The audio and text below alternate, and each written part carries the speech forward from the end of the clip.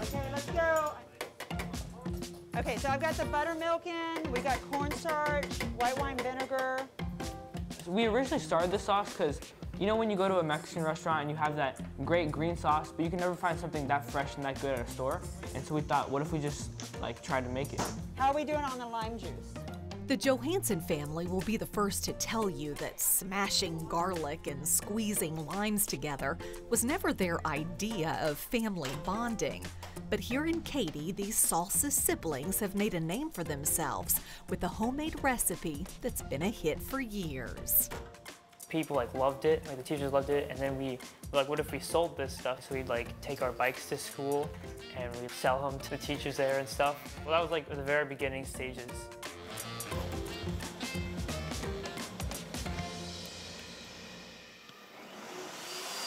A dash of salt here, a sprig of cilantro there, and you've got a blender full of some of the best homemade salsa verde you've ever had.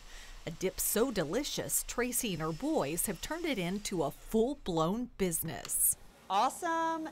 So Ayden is 18, and he's my oldest. So he's our vice president of logistics. George is the head of, marketing and social media. And Luke is funny as can be, and he's actually the passion behind our business.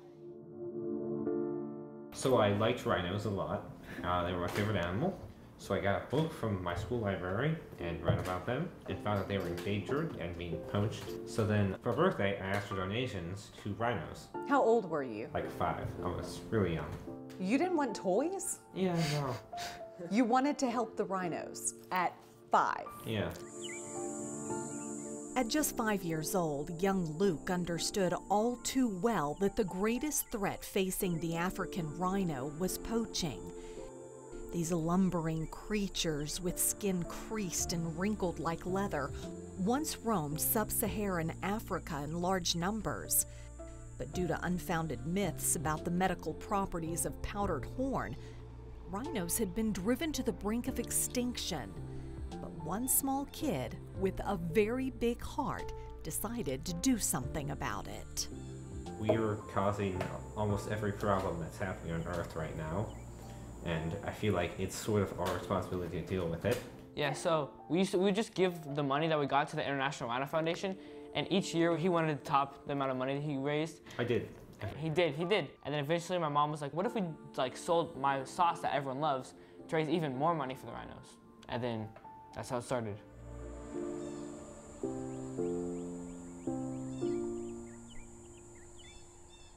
And that's how Three Sons Foods was born. What started as a beloved neighborhood snack eventually turned into a favorite at farmers markets. My mom's Diablo Verde sauce is the best. And then, thanks to H-E-B's Quest for Texas Best competition, stores across Texas began carrying Diablo Verde salsa.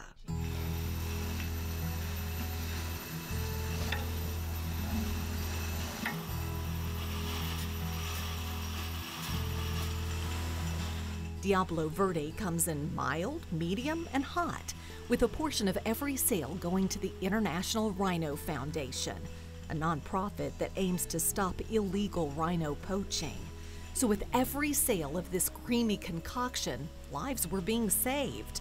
But the Johannsons said, why not do more? So they started whipping up another kind of salsa for another special cause. With Diablo Verde, we have raised over $15,000 for rhino conservation. And so, that pumps me up. I want to do so much more. Our new line, Diablo Vegan, is to help wolves. So you saw how well it's been doing for the rhinos, and then you wanted to find a cause of your own. How did you come up with wolves? Pretty similar. Like, I thought wolves were really cool, and they used to be like all over the U.S., and now their natural territory has been shrunken a lot, and I want to donate to them. Yeah, it's a pretty trend. I like rhinos, he likes wolves, and he likes Great Canadian Bassets. What? Yeah. No, really, like whenever we'd go to the ocean or like the beach and stuff, and I would just see trash, it would just make me so sad because I know all these fish are just trying to like survive, and having trash is just like not helping. So what sauce is coming next for you? We're thinking about probably red sauce. Do you think you can really save the rhinos and save the wolves and help the ocean? Yeah. I think if we go to our full potential, then I think we can. Yeah.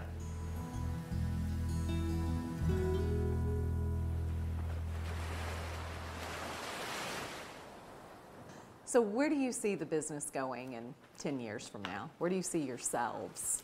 I just hope we can save as much of wildlife as possible. Yeah. Why is that important though? We need animals and like the biodiversity of the earth. It's good for the environment to like save animals and stuff. It sounds like you're learning a lot more than just selling sauce. Yeah. Kind of like how to live your life in, I guess, a good way. Because you're saving yeah. I mean, species. When you give back, it gives back to you. Like the world gives back to you when you help it.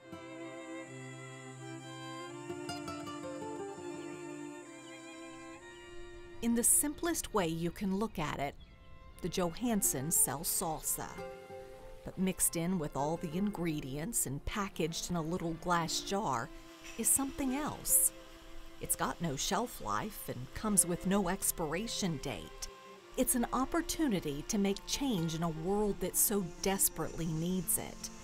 A world Traci and the boys are impacting, one jar at a time.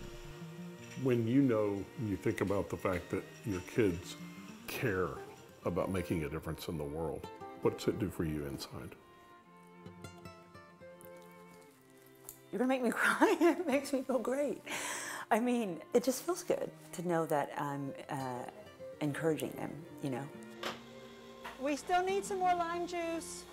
The thing is, I love my sauce, but it's a vehicle for me to do something better. So when I lay my head down to die, I want to know that the rhino species is going to continue to thrive. That would make me really happy to, you know, to just die knowing I made a difference. That's what it's all about.